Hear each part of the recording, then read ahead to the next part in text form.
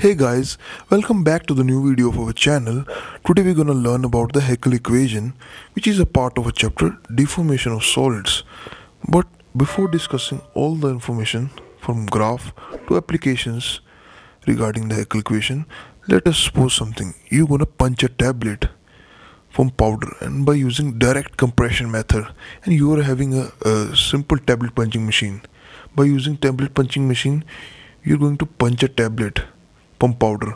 So how this punching process goes on, you can see in the animation. Here you can see the process of punching of tablet is done. At first, filling is done by the feeder within the die cavity, and compression is done with the help of upper punch. It means pressure is applied with the help of punches. How that pressure gonna affect the porosity of the powder within the die is of our interest today. So, what is Heckel equation? Heckel proposed the equation to study the effect of applied pressure on the density or relative density. Density or relative density, how they are interrelated, we will discuss further. What is the statement? It states that the powder compression follow first order kinetics, that is interparticular pores as reactant and densification of powder bed as product. It means, what is first order kinetics? First order kinetics in which the rate is dependent only on the concentration of one reactant only. More is the concentration, more is the rate, and faster is the reaction. So how we can correlate this first order kinetics to the pores? More is the interparticular pores, more will the pressure applied, more will the densification obtained. So what is the equation? Natural log to the 1 upon 1 minus d is equal to Kp plus A. Here d is relative density, P is the pressure applied, A is die filling and particle rearrangement before deformation. Here what is A? Let us suppose you have just filled the die and you have not applied the pressure. What is the arrangement of the particles before applying pressure is the value of A, and K is the measure of plasticity. More the value of K, harder is the tablet.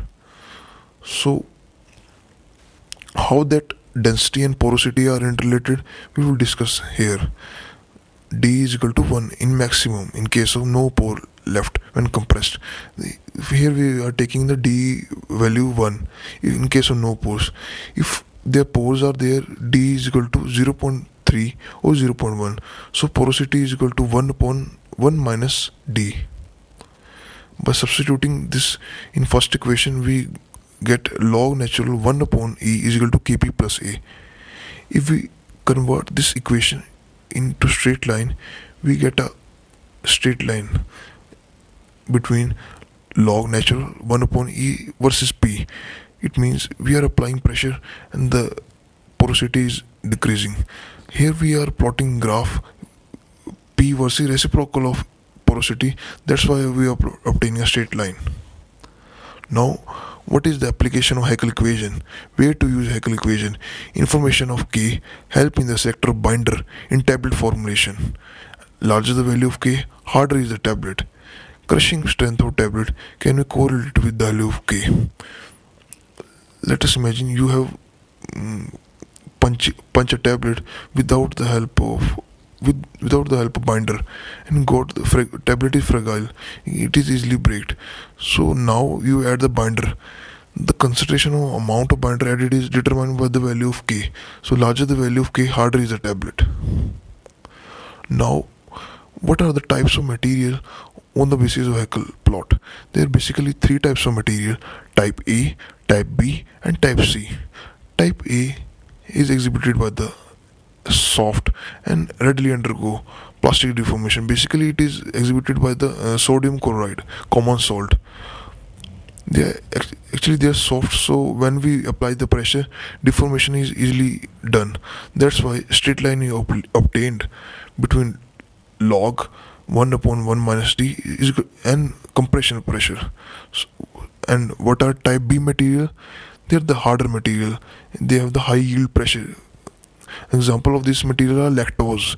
In graph, initial coverage and compression. Initial coverage is obtained due to fragmentation of particle followed by straight line. It means in this materials.